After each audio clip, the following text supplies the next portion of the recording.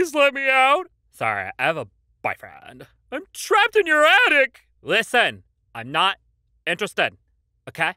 You ever bite into a piece of cheese on bread and immediately find yourself as a true and honest shepherd boy in the 1300s who sometimes steals apples but is overall hale and true-hearted?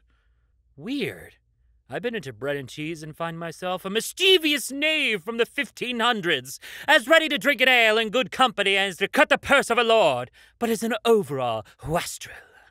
Kermit the Frog and Alexander the Great, I think? What would they even say to each other? Hey, I just realized, we got the same middle name.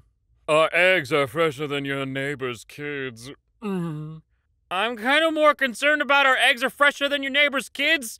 What's that even mean? Cry. I can't.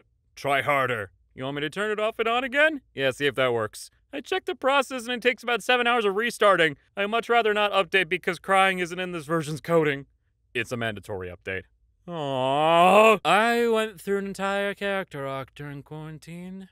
I became more evil if you're curious. If you have skin, you aren't welcome here. Skeletons only. Is that so? Consider Victorian England, 1837 to 1901. American Old West, 1803 to 1912. The Meiji Restoration, 1868 to 1912. French privateering in the Gulf of Mexico, and it's circa 1830.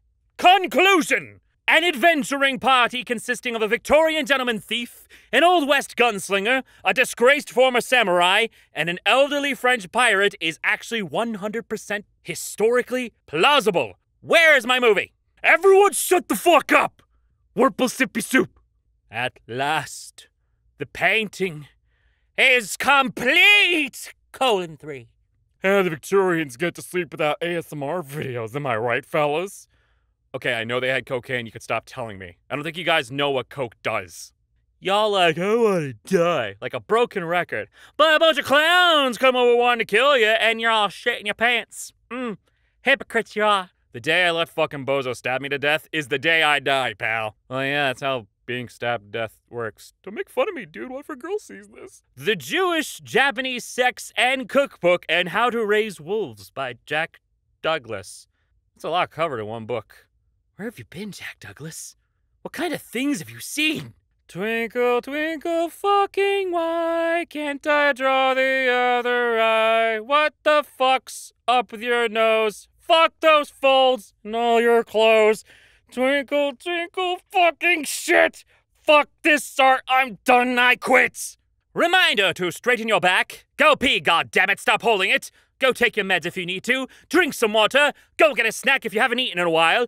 Maybe wander around the house and stretch a little if you've been at a computer for a while. And artists especially, stretch those wrists. Reply to that text message from earlier you've forgotten about.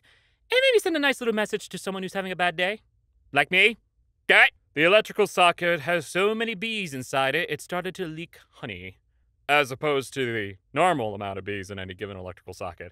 Where else do you think the electricity comes from? Free soup. You are going to be so cursed. Yeah, but free soup. Egg. I can't fucking believe you! This is so fucking unfair! You get 78 fucking notes for posting the word egg on your blog? Well, I'm an artist who works so fucking hard, and I hardly get that!